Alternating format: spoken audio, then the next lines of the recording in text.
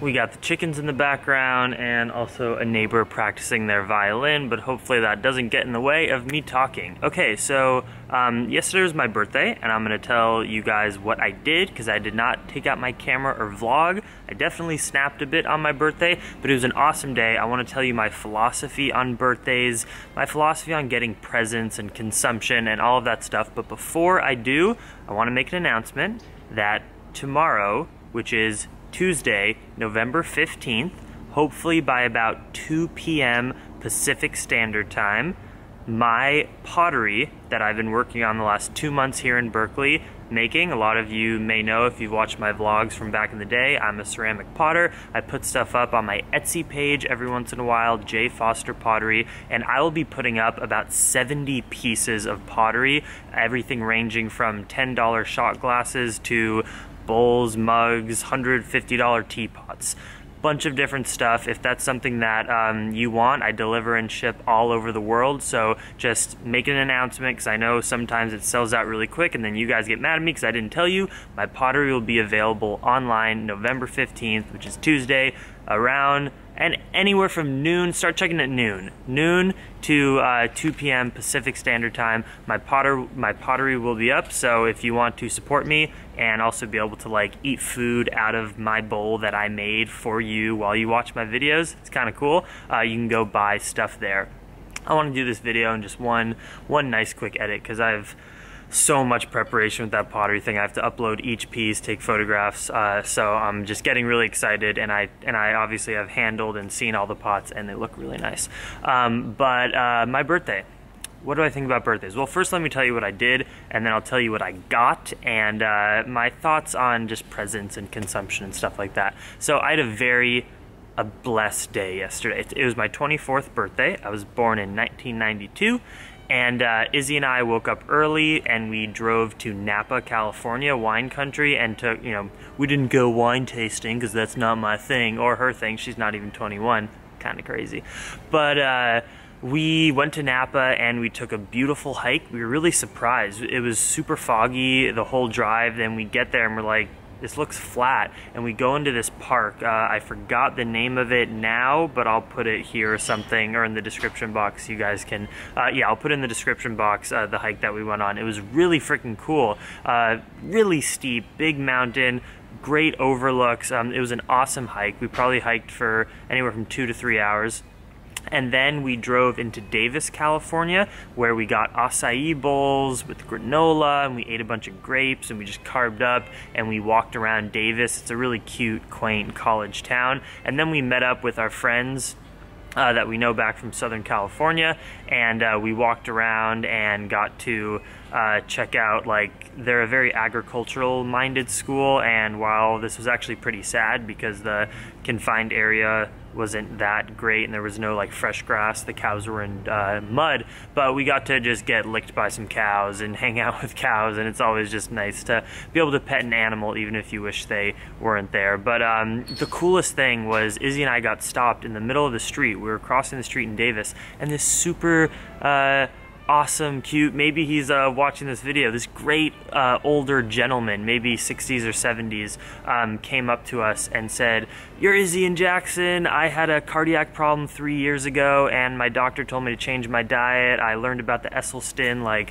Engine 2 style, low-fat, vegan diet, found your guys' videos, and everything you do is so great. It makes me so happy that young people are making videos like this and talking about health, and my life's totally changed." So we talked with him for 10 minutes, and that's the best thing. That's why Izzy and I do this, because we know it's gonna make a difference, maybe a radical difference, like having a cardiac problem, a heart problem, and really changing your life to people. And we just want to put out as much information and truth out there and try to help people out. So that was kind of the best birthday gift I got, honestly. Just that validation that the hours of work that I do, mainly for free, that I'm not getting paid very much for, at the moment, it's changing someone's life, so it's worth it. The money, if it comes, that's awesome, but I'm really changing people's lives, and so that was the greatest gift. Thank you, universe, for kind of bringing that to me that day.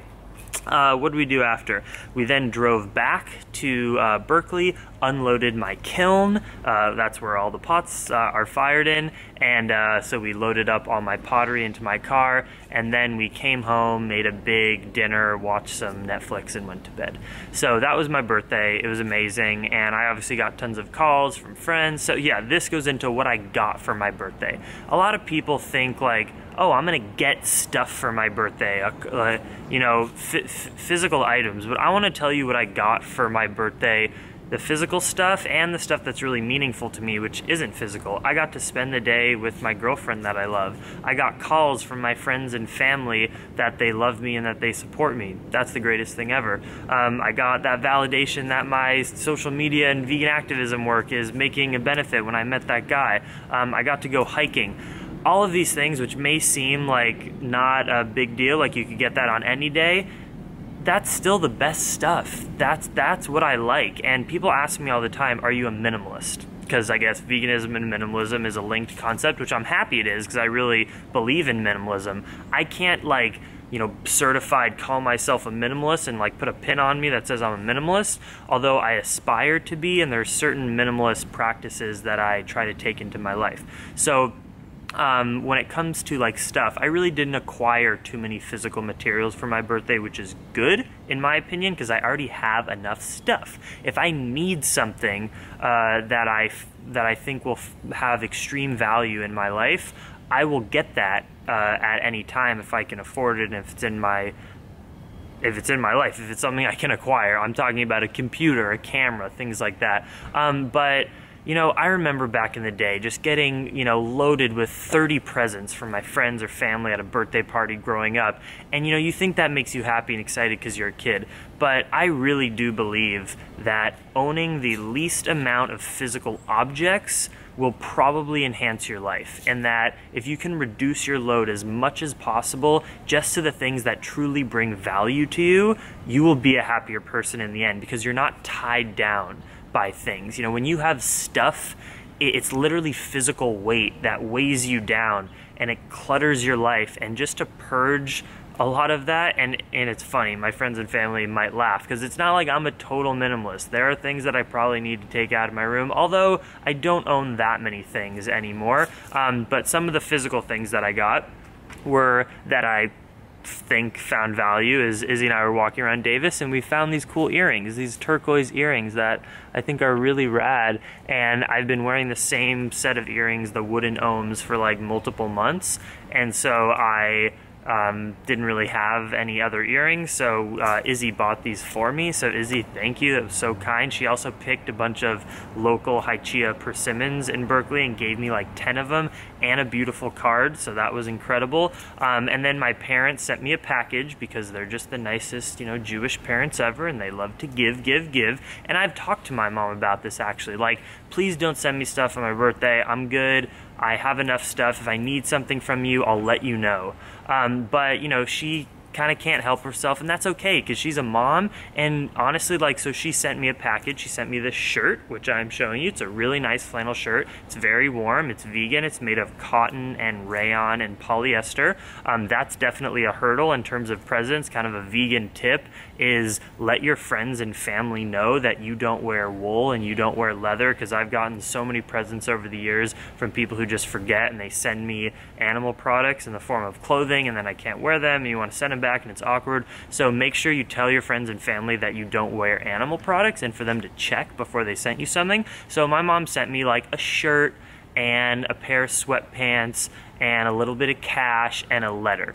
And I gotta say, that's you did very good, Mom, because, you know, as your son, you know that I don't like to just get stupid things that are just gonna clutter my life. But you get me things that I really value, and I know it's important for you to, you know, to give to your children, so I appreciate it and I take it and I love it. And so that little thing that I just did, also, if you're just watching, is a good way that you can communicate this with your parents too. If they give you things, or your uncle or your grandparents, that you actually just don't want to bring into your life, you can have that kind of communication. Like, I really appreciate that you gave me 1 or 2 things of value, but you know, in the future, these kind of little tchotchkes or toys or gadgets that I'm not really going to use very often don't bring value into my life, so it actually would be a great gift if you just got me 1 or 2 meaningful things instead of a bunch of crap.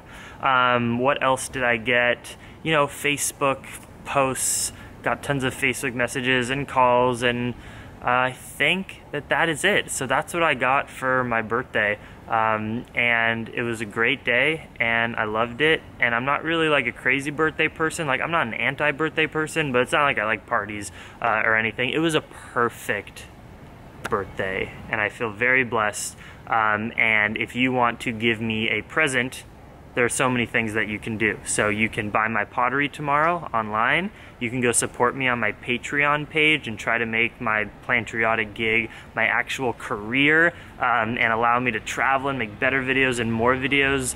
You just pledge anywhere from $1 to $2, $5, $10 a month, whatever you can, for the value that you get from my videos. And if everyone did that, just a couple bucks per month, it would really dramatically change my life for the better, and I would be able to really call this my full-time job. So that's an awesome present. You also get exclusive videos on Patreon that I don't post on YouTube. I do multiple a week.